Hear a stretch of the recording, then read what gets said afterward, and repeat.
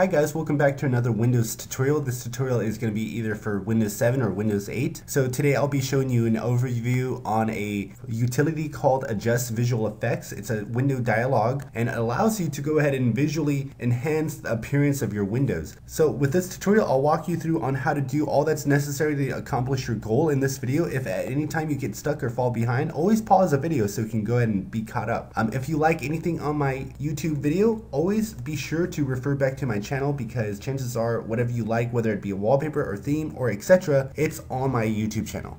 With Windows 7 or Windows 8, all you have to do with your keyboard, just press the Windows key, whether it be the start menu or the start screen, and then type in Control Panel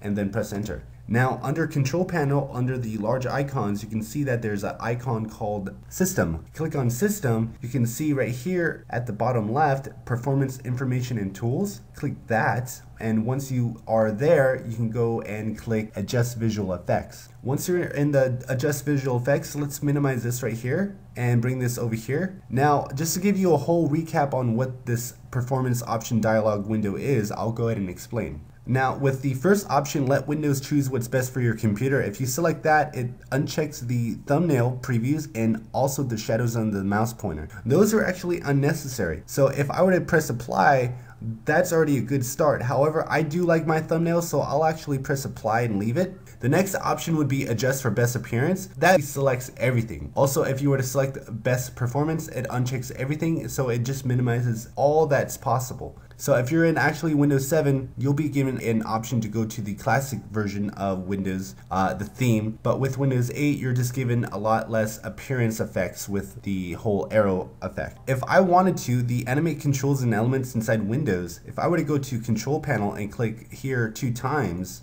and click on Systems, there's an option that moves it to the right. It actually slides to the right. It has an animation effect. I don't necessarily need that, so what I'll do is I should go ahead and uncheck that and then press apply, as you should too if that's nothing that you do want. The other option I would also uncheck, because I don't need to know that a window is minimizing. I just know is the option called Animate Windows when minimizing and maximizing. And what that does is, if you can see, it fades in and out. And what I want to do is I want to uncheck that because that'll actually increase my performance even more. So I'll press apply. Also the animations in taskbar, whether they be like these right here, I can go ahead and uncheck that. I don't need anything like that. The enable peak, the arrow peak, what that does is it allows you to go over here to the bottom right and you can see the arrow peak and see what's behind all these windows. I don't necessarily need that, so I'll uncheck that as well. The other option is called Fade or Slide Menus into View. What that does is if you have it on, it actually drop downs menu and they kind of fade in and out. I don't need that, so I'll actually turn that off. The next one is called Fade or Slide Tooltips into View, and this is just like the one above, except that it works with the tooltips, the ones that you usually get at the taskbar at the bottom right. The tooltips are the ones that pop up and just place over your mouse and you wait for it to disappear. They just disappear like automatically in an instant. So I'll actually uncheck that so it can disappear in an instance instead of fading away.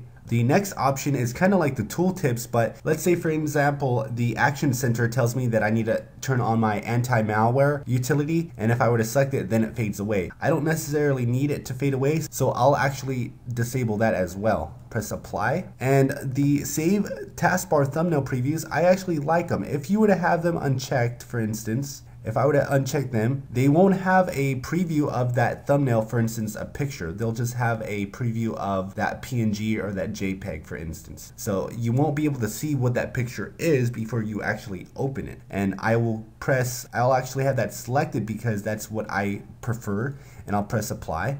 Shadows underneath the mouse pointer. If you can see, I don't have a shadow right here right now, but if I were to press that and press apply, you can see now I do have a shadow, but I am actually gonna uncheck that because it's unnecessarily.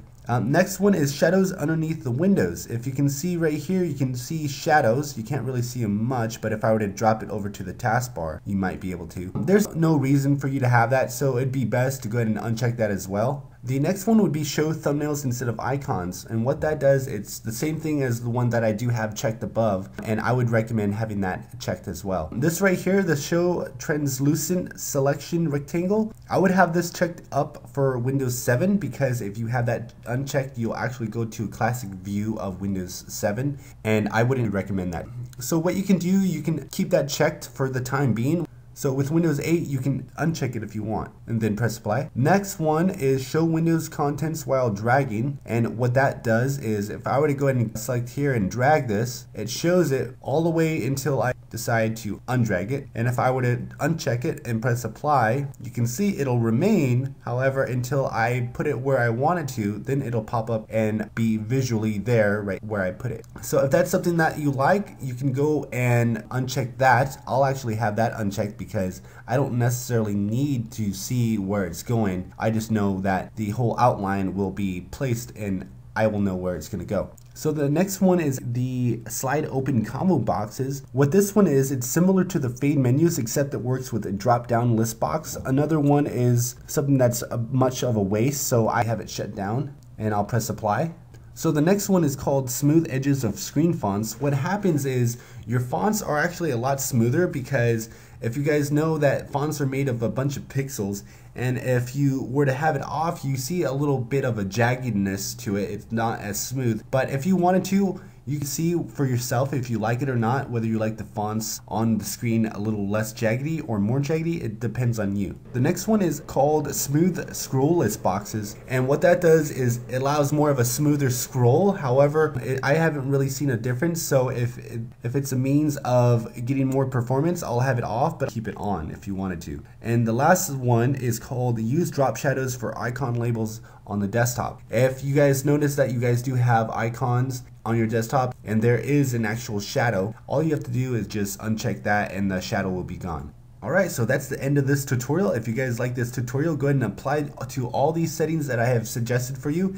You can always experiment with the ones that you want, but the ones that I've unchecked are the ones that give you a better performance experience with your Windows operating system. If you guys like this video, go ahead and thumbs up if you wanted to. And until next time, see you later guys. Alright, bye.